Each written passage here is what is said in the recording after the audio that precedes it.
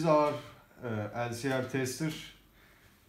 With this tool we can measure the resistance on the solenoid part for each injector. Also for we can make the test for pumps as well, DRVs as well. So today we have Denso G3 injector. We are going to assemble this to the solenoid.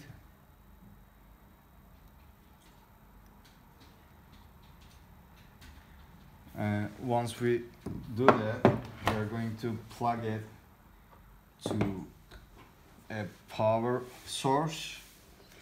So the injector number for this Denso G3 injector is 295050160.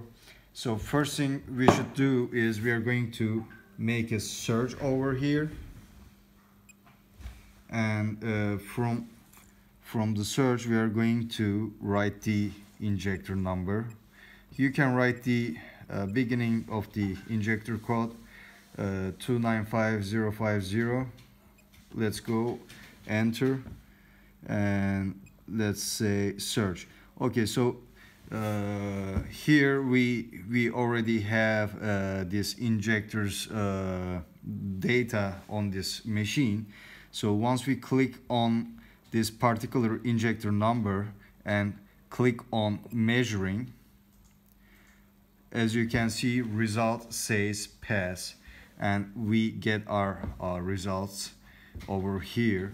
So what we basically do is, to get a brand new injector, to get the original value from those injectors. Once we have the brand new injector, we're going to connect them to the LCR tester. And once we connect it, we are going to press on new. And from here, we are going to select the brand. Brand is Denso, and type solenoid injector, piezo injector, pump valve, sensor, DRV, AOE, other, but on this case this is solenoid injector, and we are going to write the injector number, which is 295050160. This is the injector number, and we are going to press enter. And after that, we are going to select record. Once this label turns to green, it means it is completed. And then we are going to press save, and the model repeat. At this time, it's not going to save because we already gave the same injector number. That's why it didn't save. So let's change the injector number. Let's say it's again the same, but let's press save. It is successfully saved. Now what we do is, once we have the brand new data of these injectors, we are going to connect the old injector to see if the solenoid resistance is working fine. We are going to go to search the injector number over here, and then we are going to press measuring, and it's going to measure, and then we are going to see the result over here, if it's passed or not. And now this is for Denso G3 injector.